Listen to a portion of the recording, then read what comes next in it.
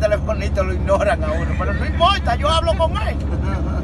Pues sí, oye lo que pasa, una vez se muere un ahijado mío en el campo, porque lo más lindo son los velorios de gente pobre. Yo no voy a velorios de gente rico, porque el velorio de gente rico de una vez para la funeraria. Cuando me llama la comadre, ¡aló! Digo yo, ¡aló, comadre! ¡Ay, compadre, se le murió su ahijado!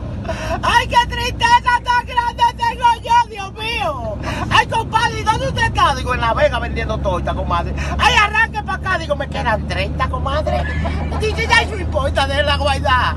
¡Ay! Cuando cojo yo para Altamira, para allá, para un campo de Altamira, cuando dice ella, ¡ay, compadre! Ay, si usted lo había visto ayer, como él le cuidaba, porque la mujer pobre le cuida todo. Yo no sé por qué esa vaina. ¡Ay, compadre!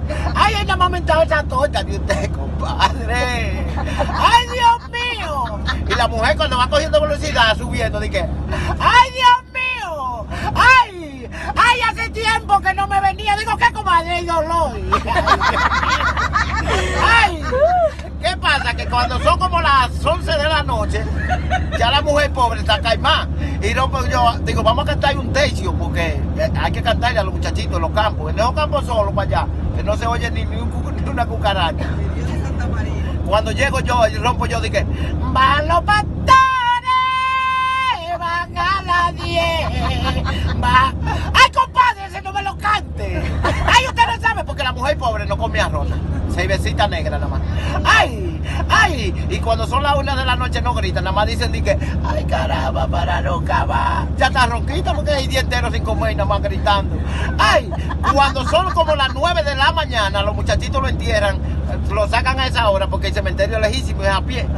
Y rompió ella a gritar, ¡ay, que no se lo lleve!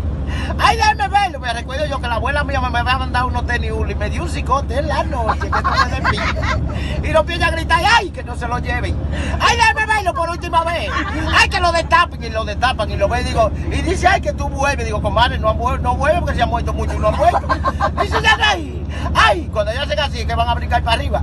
¡Ay! ¡Ay! ¡Ay! Y brincan para arriba, ahí buscan Rudy y se la ponen en la nariz, nada, y ella gritaba que no lo llevaran. Y cuando buscan a Pasote, que esos hieden aquel día sin nada, buscan aroma de palo y nada. Dice, compadre, quítase un tenis de lo suyo y póngase.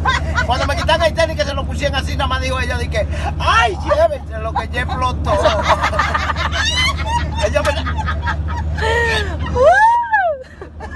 Ella pensaba que era el tiguerito y fue.